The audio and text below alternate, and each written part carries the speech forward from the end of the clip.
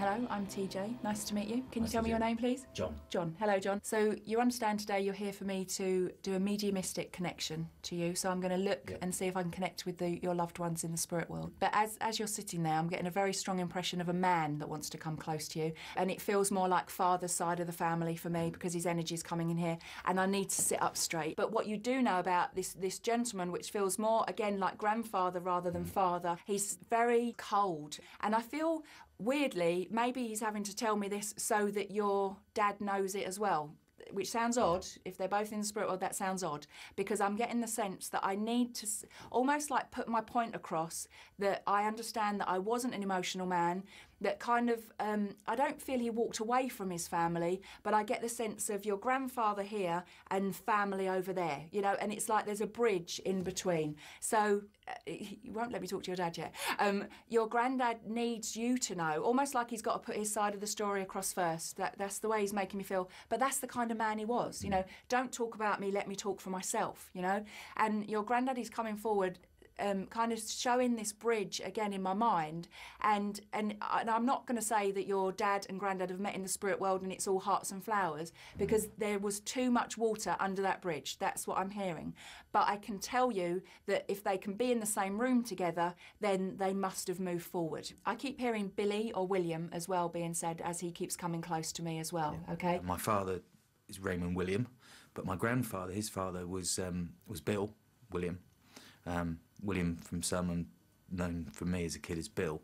So straight away I knew the name was obviously connected, and that was it really. And then she talked about his demeanour, I suppose, and he was quite a straight man, a very almost regimental in the way of emotions, and didn't show them. And that's what she came with straight away.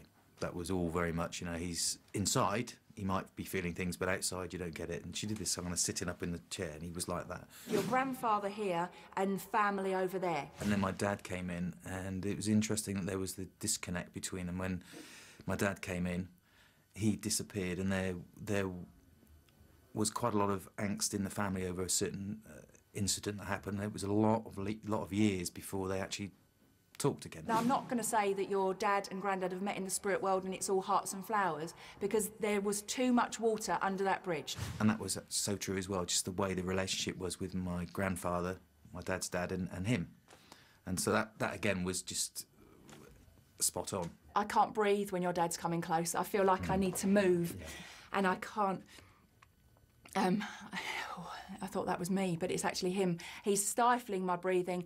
It's almost like my lungs are sticking together. So I know that the lungs are finding it very difficult. My heart is absolutely racing as he's coming close to me. So I feel the way he's showing me is my heart ends up giving up because of what's going on in my body, you know? So the lungs could have probably continued, but the pressure on the body to keep going was too much for his heart. He keeps going back to this, you holding on to him. He knows he was cold when you kissed him, but you kissed him anyway. And he's kind of making me feel like you're a little boy, and I know you're not, you're a big grown man. Little boy, that's how you felt when you were saying goodbye to your dad. And you are on your own. There's just you and your dad in the room, nobody else, and almost not being able to walk away from him. There's a real feeling of, I don't want, if I leave you now, it means you've definitely gone. You know, there's all that. And I know it's very difficult when you're right in the middle of that grief to hear, you know, but your dad is kind of showing me that he was there telling you it'll all be all right, son. Almost like you could hear his words in your head. It'll be all right, son. It'll be all right, son. And then you kissed him again, and then you left the room. It was very accurate to the way he died. He had lungs and breathing and those things over the years, but nothing that caused it. But it was certainly the heart that actually gave in.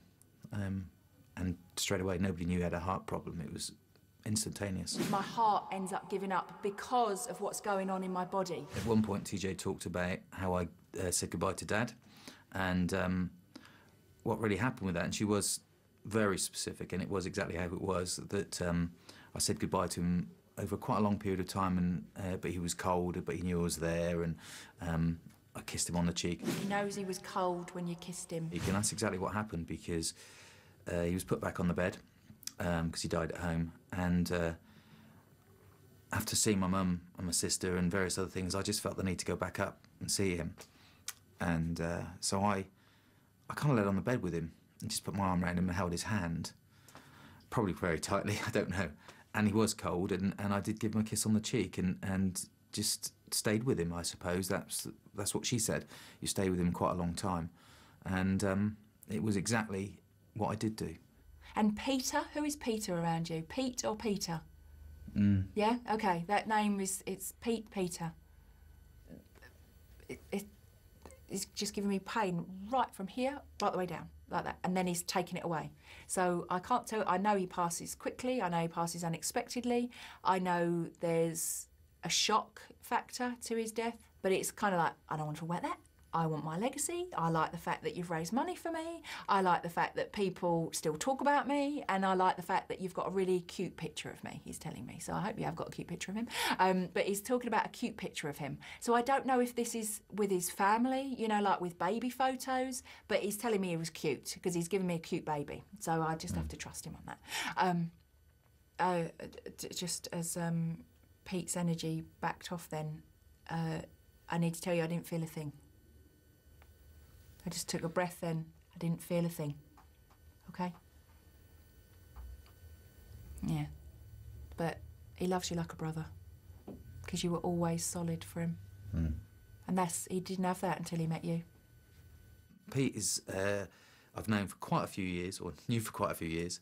He played rugby with me, older than me, and when my father died, I felt that we became much closer. He almost stepped into that space for me. He loves you like a brother. He died on the rugby pitch. And she was absolutely right about that. He just died. He went up to catch a ball, it was a kick-off, and he just collapsed. And he died, a massive heart attack. There was no inference that was going to happen. I'd been training with him on the Tuesday before, this was on a Thursday. And he just died.